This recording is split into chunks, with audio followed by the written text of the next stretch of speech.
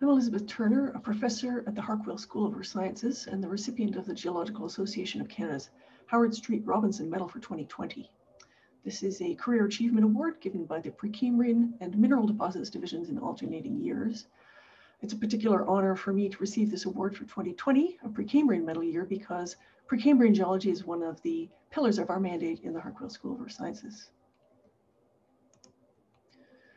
The Precambrian is arguably the most compelling part of Earth's history, encompassing the time when Earth went from being a molten ball through to a time of recognizable plate tectonics, an oxygenated atmosphere, and organisms that we can recognize and identify.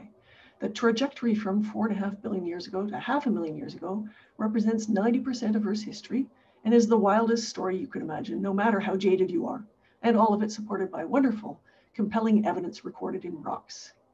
We're living in the golden age of geoscience. There's so much to figure out about how Earth works and how it came to be the way it is, tectonically, biologically, and geochemically.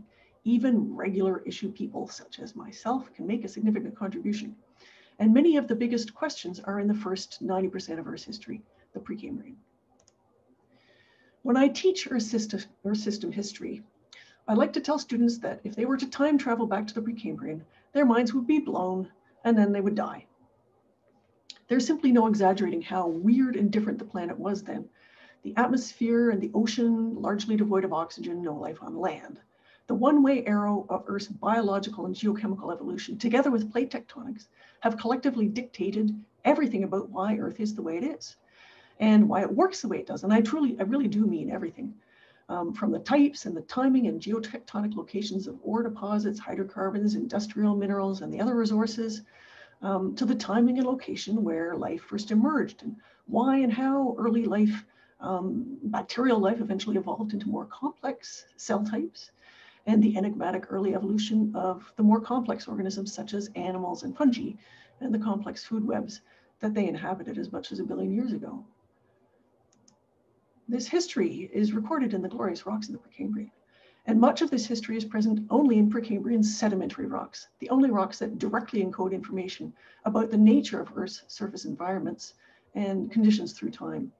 The strikingly changeable composition of Earth's atmosphere and ocean and the nature, distribution, and function of Earth's ecosystems play into the much bigger picture. One can't obtain this information without accessing the right rocks. Unless you're a geochemist, rocks don't come to you. You have to go to them to decipher their tales in their four-dimensional, mysterious history. And that means fieldwork, lots of it. Canada is graced with a wide range of well-preserved Precambrian sedimentary rocks, and it's been my privilege to work on some of them. Some of my favorite Precambrian basins are in the Arctic Islands and in Northwest Territories, where the rocks record the assembly and disaggregation of one of Earth's two iconic supercontinents, Rodinia, and contain ore deposits associated with both of those tectonic events between about 1 billion and 600 million years ago. They also contain a wide range of very sparsely examined evidence for the early evolution of life. For example, the growth of huge reefs, the same size as impressive coral reefs today, but made entirely by bacteria. And the oldest evidence of animal-containing ecosystems, animal-like predation, the early evidence of complex food webs. These phenomena are also inextricably linked to the location and the timing of sedimentary rock-hosted ore deposits. And because the continents we're familiar with today executed a wonderful dance among themselves ever since their formation, there are strong links among their sedimentary basins and ore systems that can be untangled using one basin as an analog for another. So for example, did you know that the prolific Central African copper belt is hosted by Neoproterozoic sedimentary rocks that are virtually identical to a succession in northwestern Canada? They even had similar metallogenic histories. So if you understand the information encoded in the rocks, the parallels can be quite breathtaking. Let me be quite clear. I'm a field pig more than anything. Fieldwork is the essence of geology. There's nothing like having one's intellectual and physical challenges all rolled into one puzzle. It's addictively intoxicating. And becoming good at field data gathering takes a whole life. And working in remote areas takes even more time and resources.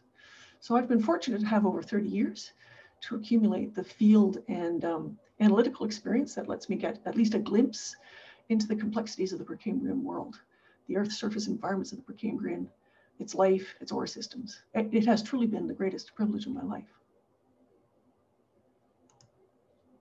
When I emerged from primordial scum, I had the good fortune to be mentored by a few remarkable, very generous people who were strangely willing to make that dubious investment.